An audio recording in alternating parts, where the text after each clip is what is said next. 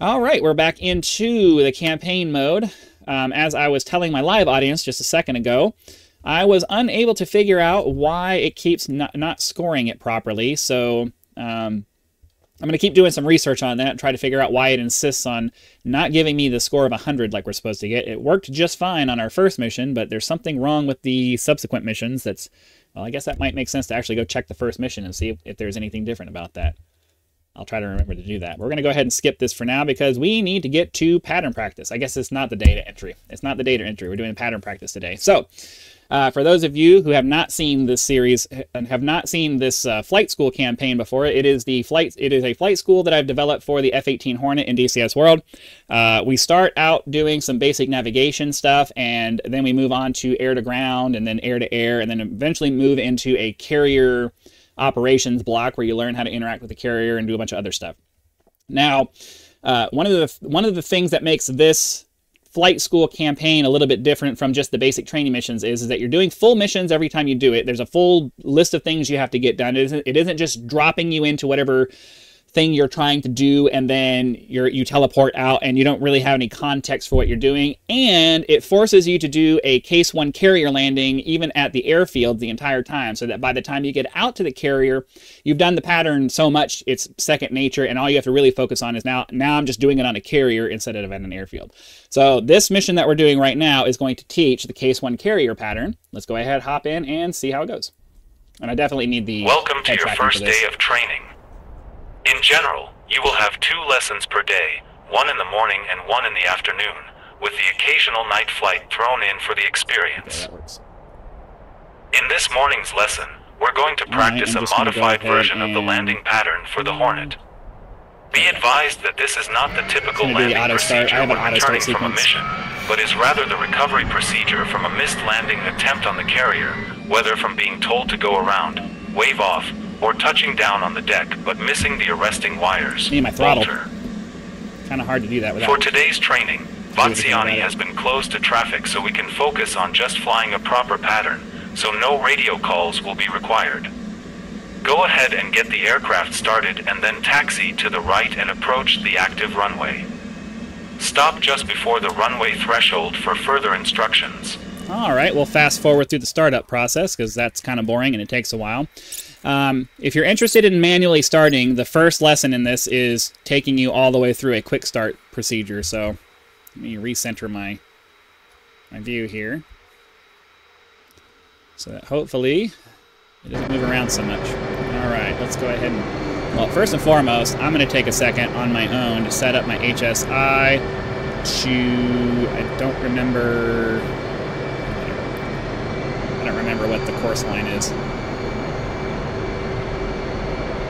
Oh, wait. The kneeboard should have it.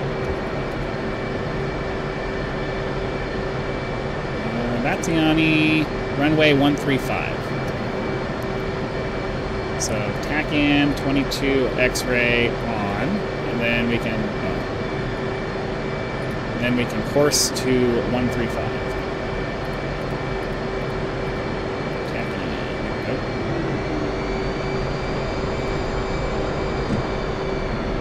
Sorry, I'm trying to do things while we're moving. You're not supposed to do that, but it's fine. Before we get started, we need to be able to gauge our distance from the ground very accurately.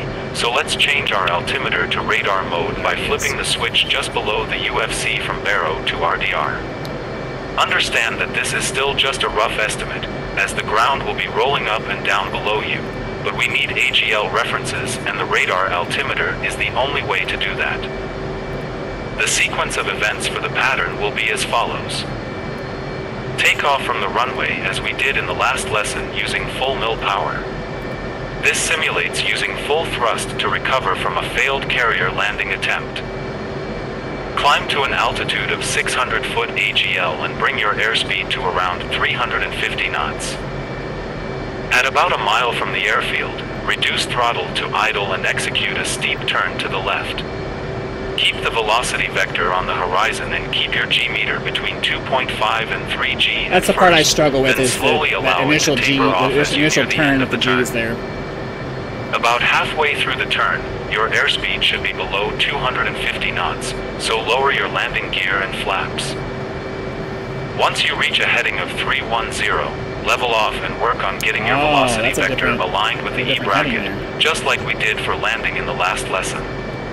Remember to keep the velocity vector on the horizon with pitch trim and bring the E bracket down to it with throttle adjustments.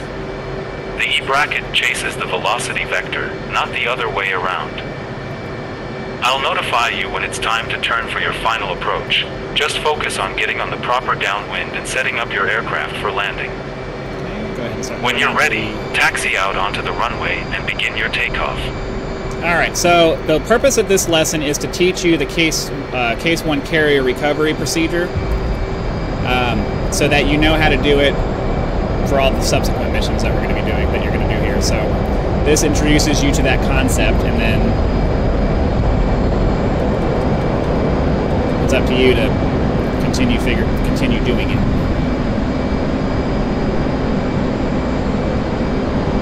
Right, we're trying to get up to 600 feet. It's 800 feet for the normal recovery, but we're basically doing the go around procedure, which has you at 600 feet. So that's why it's different. You're about a mile from the runway, so go ahead and reduce throttle to idle and execute a steep left turn, pulling back sharply on the stick and doing your best to keep the velocity. The feeling's a little bit different because I adjusted my curves for when we were doing the aerial refueling practice. You're aiming for about 3 Gs followed by a gradual reduction in stick pressure to allow the Gs to slowly reduce. You should be about halfway through your turn at this point. Don't forget to lower your flaps and landing gear once your airspeed is below 250 knots. Level out at a heading of 310 and get your aircraft stabilized with the velocity vector on the horizon. I screwed that apart.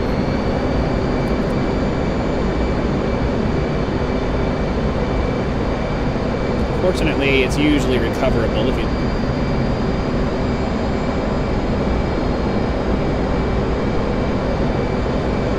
Looking good. You're within the downwind corridor.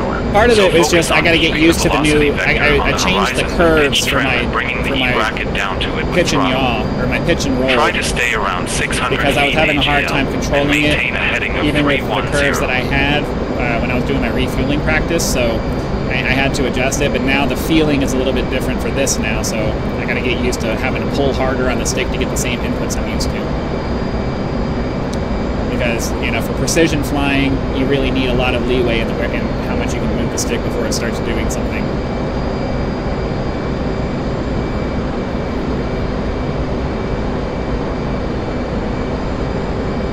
Now, we're not going to test these to see we're not going to test these to see about making sure whether they fail or not, because I've already tested that. So this is purely testing advancing through the campaign. This is where you would normally begin a 30-degree descending turn to the left, but if you need a bit more wiggle room, feel free to continue further out before you begin.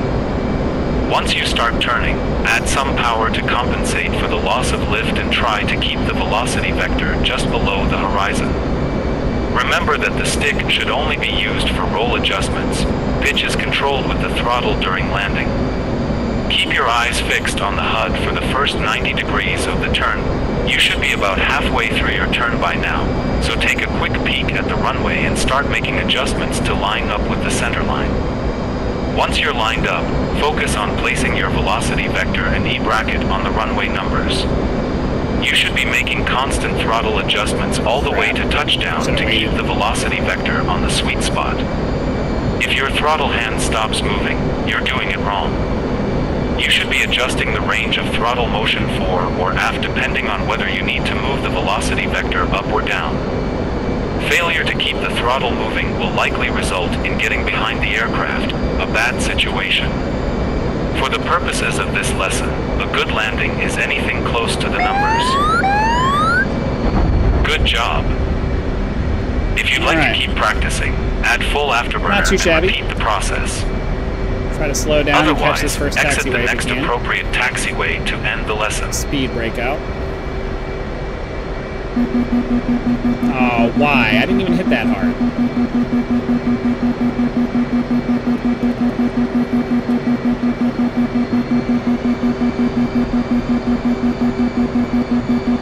Well, I guess the crew chief's going to be a little bit mad because we damaged the plane, but, well, it is what it is. Hope you got some good practice out there. Go ahead and taxi back to parking spot 1 and shut down the aircraft. The lesson will end when you're parked in the correct spot and the aircraft is off. Right.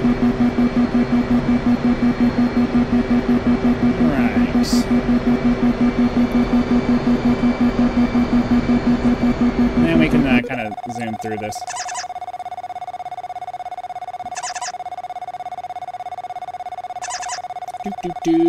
Get over to the parking spot.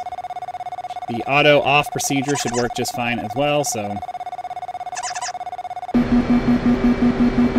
Yeah, I'm not sure. I didn't feel like we landed that hard, so. Check gear, check gear. Check gear. Alright. Check gear, check gear. Auto off procedure, let that go. And that will do it for today's flight. Since we have a little bit of extra time at the end of this, we'll go ahead and check the first mission and see if we can identify That's it for this lesson. what the issue was. See you back here. So we should be able to quit and then hit end mission, and ideally it's supposed to advance us to the next one, but yeah, I have something that's causing the scoring to not work. So let's cancel that. We'll go into the mission editor. We'll open up the first mission, and let me get this stuff out of the way. And I just want to see if there's something that I'm missing here, because as you can see, I have a min score here, 50. If it's oh. No, player scores less.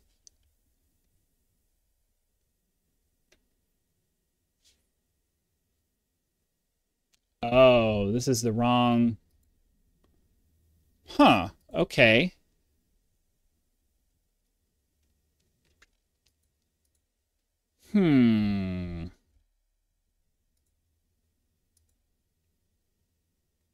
Okay.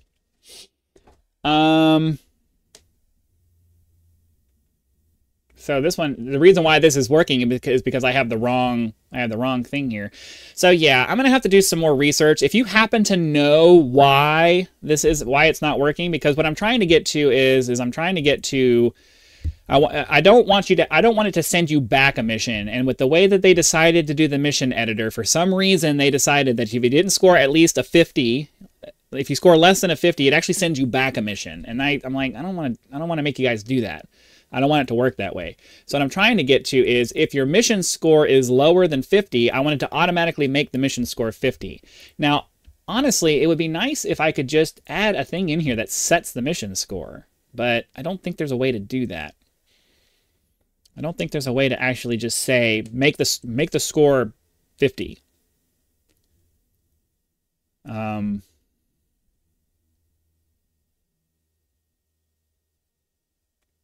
then again, like, how did I set the score before? Oh, with the flag. So okay, maybe there's a.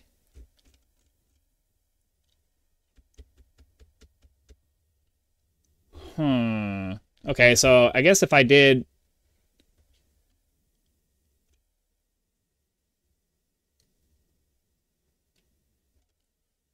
So maybe I could just add a random flag, or add a flag number on all of these. Maybe I could do like add a flag 9,000 that sets the score to 50 automatically. I think that's probably what I need to do. So set flag value 9,000. And then if I change this, rather than having it be like this, I can say, all right, so min score, we can say flag value is true, right? Flag equals, okay, so